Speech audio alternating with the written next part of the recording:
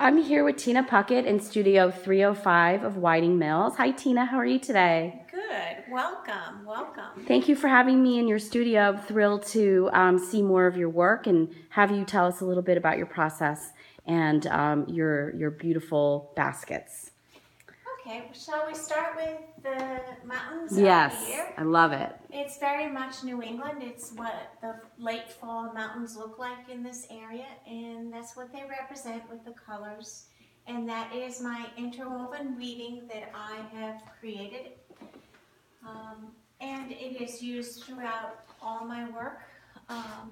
Here's another example of one with the multi-colors of layers of reeds and different sizes of reeds with the bittersweet. Just gives it such motion, always moving, always, always. And you source your vines here in Connecticut, right? Yes, I You're go foraging in the woods in your free time? Yes, it's so much fun. It really is. It's like a treasure hunt. This here is part of a series of different waves I have created. This is a very traditional weave, but yet interlaying the panels give it the same feeling of motion, always moving in between the bittersweets. Now, the flowers originally came from my doodling, and they are very fun. They're very popular, and they are also woven with my interwoven technique, which is layers of different colors, which gives the petals such dimension. The center of this one is incredible. Yeah, that's interwoven with beads and reeds.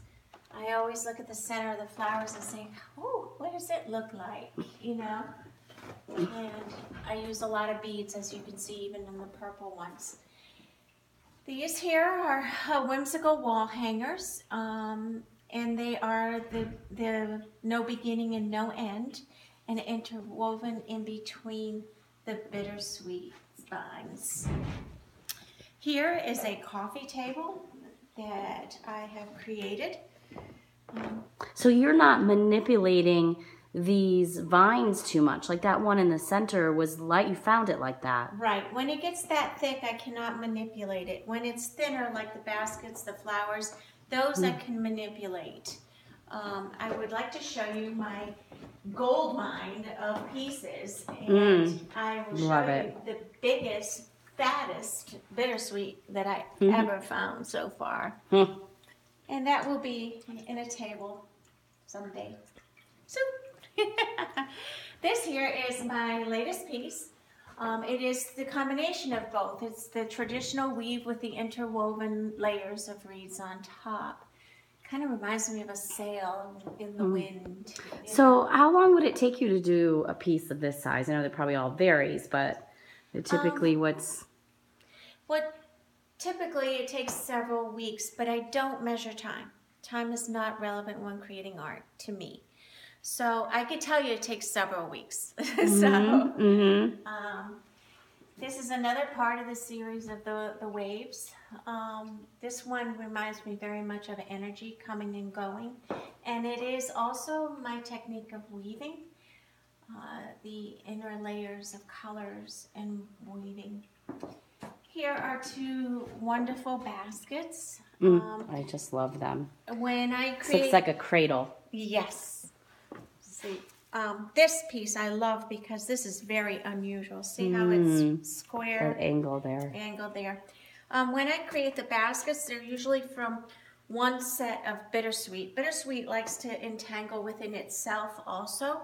So I like to leave it to what it wants to be like that, but bring it around and cradling it like that and creating a basket. Lovely. So here is circles and curves, which I absolutely like. It is a traditional weave, but it has that same feeling of where does it begin, where does it end? It just continues. And the idea originally came from a piece of bittersweet that was interwoven like that.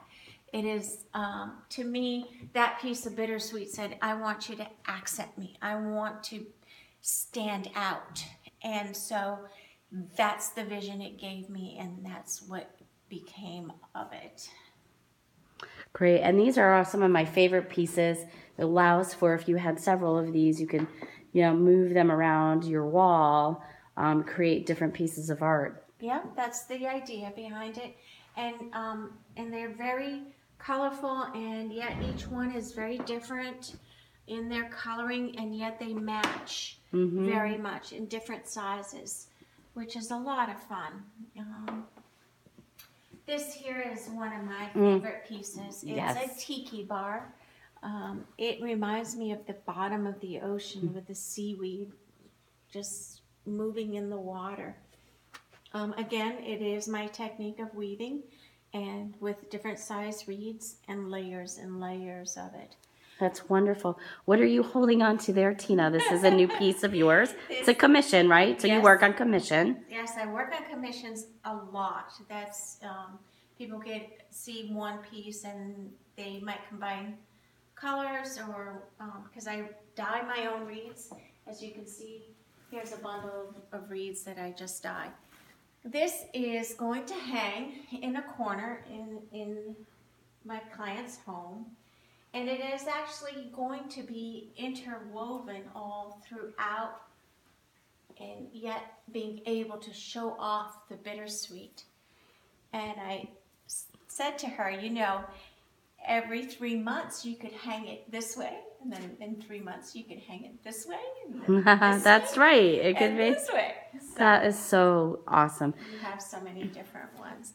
I just want to finish off with showing you another sculptures that I do self-standing, and That's this wonderful. is the last one that I have made, and it's the layers of the interwoven reeds. And if you could really look, it's like two people hugging each other, interwoven. It's really lovely, Tina. Tina, thank you so much. Tina, so you're in Studio 305 in Whiting Mills. That's in Winsted, Connecticut. Yes. Do you have an email address that you could give if somebody wants to contact you? Sure. They can contact me at tinasbaskets.com. I'm sorry, that's the website. tinasbaskets@yahoo.com. Great. Thank you so much, Tina. It was really fun. Beautiful work. Thank you for sharing. Thank you. Thanks.